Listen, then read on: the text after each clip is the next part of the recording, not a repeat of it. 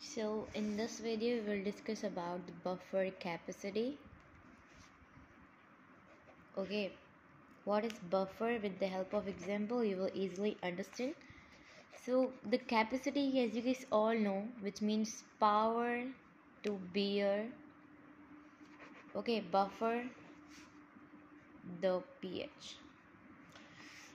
For example, I'm having the container and this is the buffer solution, and the pH is, for example, of the buffer solution is 5.5. Okay, if I'm adding the hydrogen, which means I'm adding the acid. So after adding the hydrogen there will be no change. Okay, if I'm adding again hydrogen, okay, so there will be also not change. So this is the buffer capacity.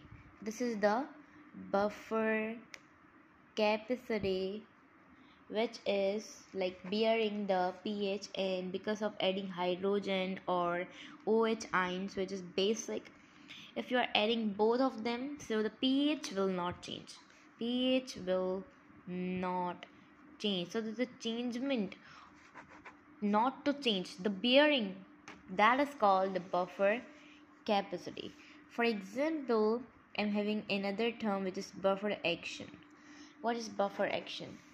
Which action, like pH bearing, like due to like what things the pH is beared, what is the action behind that? So this is due to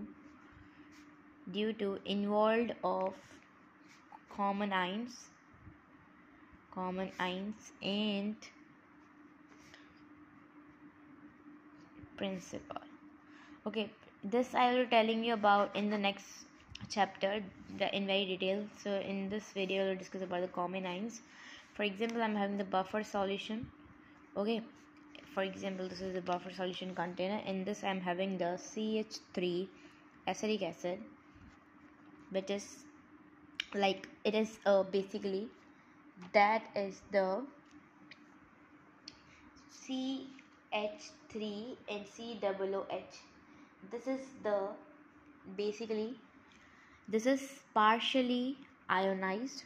This is partially ionized because this is a weak electrolyte or weak acid, and it is partially ionized into the hydrogen plus and CH3COO. Okay, and I have added a like CH3COONA. This is basically full ionized, so I'm only writing the product, which is CH3OO plus Na. This is the buffer solution, for example.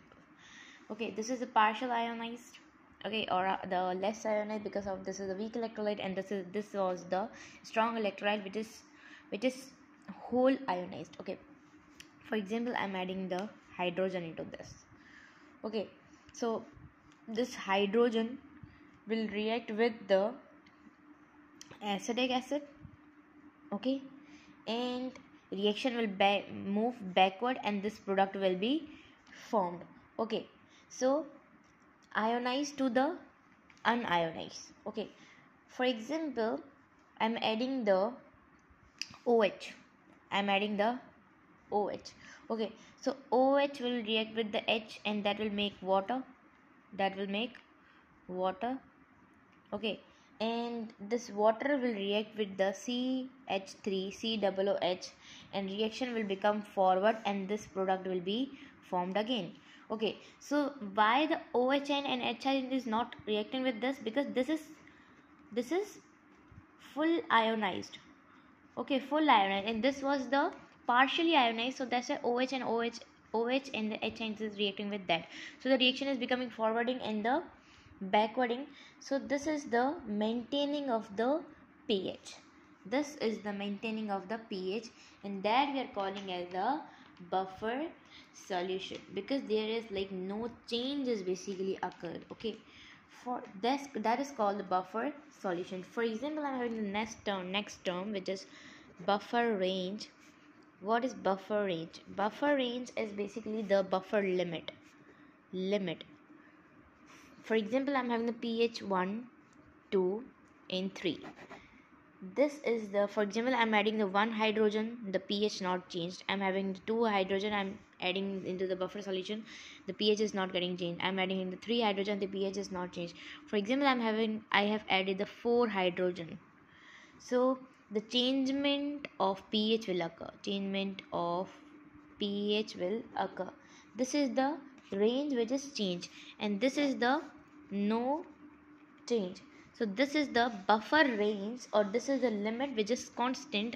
Okay, 1 2 3. If I'm adding a 4 hydrogen, that will change. So this is the pH range, and this is the changement of the pH. So this was about the buffer capacity, buffer action, and buffer range. In the next video, we'll discuss about the hydrolysis of salt, which consists of hydrolysis of salt and hydration of salt. That we'll be discussing in the next video.